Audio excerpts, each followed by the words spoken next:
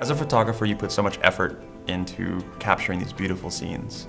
And then you go through the post-processing and all the different pieces that come together to create your final product. And if you don't have color accuracy, you never really know what you're sharing. Color management allows you to have a certain level of consistency throughout your entire workflow process.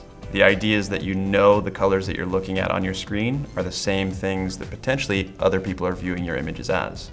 If you don't have that color accuracy, then there's too much inconsistency in terms of the process, in terms of your final product as well. I mean, when I first got into photography, I didn't know about color management. Essentially, I was just trying to figure things out as I went. So when I was sharing my images with clients or on the web, blogs, magazines, I wasn't finding the accuracy that made me comfortable.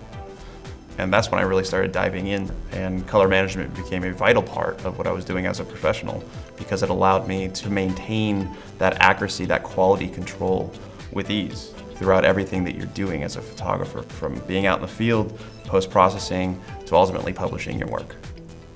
As an aspiring photographer, or even as a professional photographer, you're out there to get your work shared with the world. You want to get in front of people that might purchase it. You're looking to license images. Maybe you're looking for sponsorships.